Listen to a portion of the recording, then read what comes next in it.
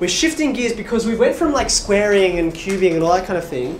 And now I'm taking the square root of something. Okay? So again, let's go for some easy values, shall we? Well, I think there's only maybe one or two really good ordinates I can pick here, right? Maybe just one. Anyone give me a suggestion? The root when x equals to 1. Yeah, good. When x equals to 1, the function y is going to be equal to 0. And I know what the square root of 0 is. It's 0. And is that defined?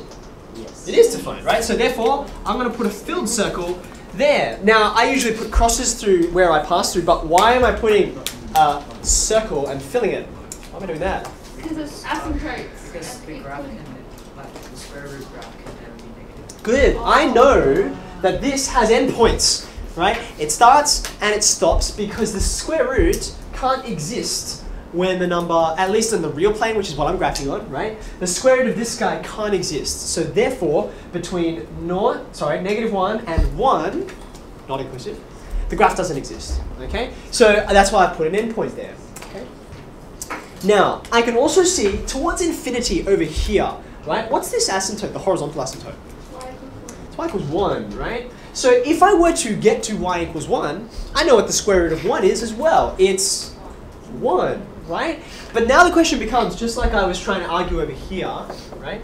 I'm taking the square root. So am I going to be below this component graph, or am I going to be above? Now, take a minute to think about this, right? Take a minute to think. Remember when we were looking at squaring and cubing, right? If you're less than 1, that makes you closer to, it makes you lower, right? Because like, I rubbed it off. Because, 9/10 or a half, and you square it, you get lower.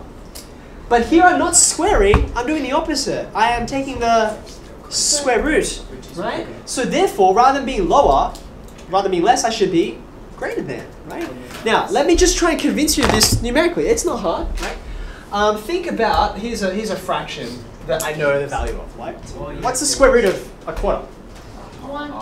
It's a half, right?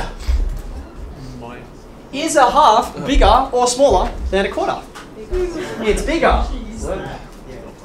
Right? So what I get out of this, if these two are equal, and they're bigger than this guy, then the square, that's not what I want to do, right?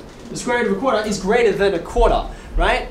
In fact, the square root of x, and this is going to be part of our table that we draw in a minute, the square root of x is always bigger than x, provided what? Provided that x is a fraction that is between 0 and 1, right? Between 0 and 1. So I can say, you okay with that? Does that make sense? Of course, if I am bigger, right, then it's completely different. You get a different argument. We'll get to that in a second. All of that just to argue, in here I'm going to be above. Okay, so I'm going to get this kind of behavior. How do you know it doesn't cross that much?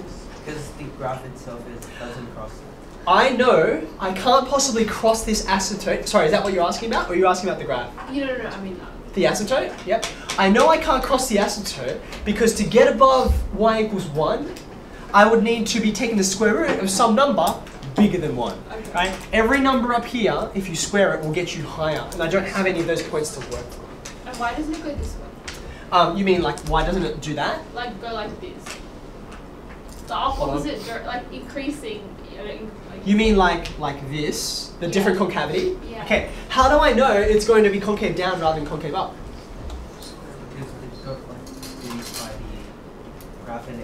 These are all the ordinates that I'm taking the square root of, right? All these ordinates here. But every single one of those ordinates fits this condition, right? So therefore when I take the square root, I'm always going to be higher. I have to be higher, right? So therefore I'm always up here. Now in order to be down here, I'd have to be concave. I'd have to have the wrong concavity, right? And then I would have to be underneath here and pass through. Okay. But none of those values are ever going to be outside of that. They're all between 0 and 1. Okay? So that's why this is not happening. Okay? Alright, now, last little bit. When I have a look up here, right, what's happening? Well, these numbers are all above, think about the ordinates, they're all above 1, right? All above 1. So again, I'm going to try and make this argument over here, okay? I'm going to say, well, think of a number above 1. 2.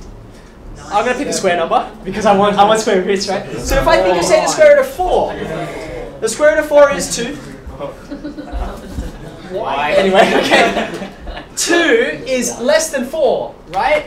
Now, if these two guys are equal and they're both less than 4, then I conclude that the square root of 4 is less than 4. In other words, the square root of x is always less than x provided, rather than being in this kind of value, right? If x is bigger, right, I'm always going to be below. That makes sense. The square root of a number, the square root of a big number, will be less than that number. The square root of 25 is 5. The square root of 100 is 10. The square root of 144 is 12, right? So square roots are beneath the numbers they're squaring if we're up there. Okay? So therefore, since they're all beneath, it's got to do something like this, right? It's the only argument you need to make. Okay? So there you go. That's how to do a square root graph. It's not that complicated. We'll do one more example, and then we're going to tie it all up in a summary. Okay? The graph, while you can get started while I tidy up my whiteboard. So when we Is this actually guy? draw the graph, Yep. is it? Oh, Like, yeah. can Okay. we draw the other components and then like draw the final graph with a different pen or something? Yeah. See how what I've tried to do is I've put my components in green. I frequently do that because green, like you guys can clearly see, it's like, oh, that's not the main one. Like black or blue is going to be like, it's going to stand out more to me. When I look at your graph, if there's other stuff on there, I should be able to tell in a fraction of a second which one's the real graph. Now, if that's difficult because you're just doing it with all black pencil, okay, then you're going to need to rub off your components so I can see your actual graph by the end.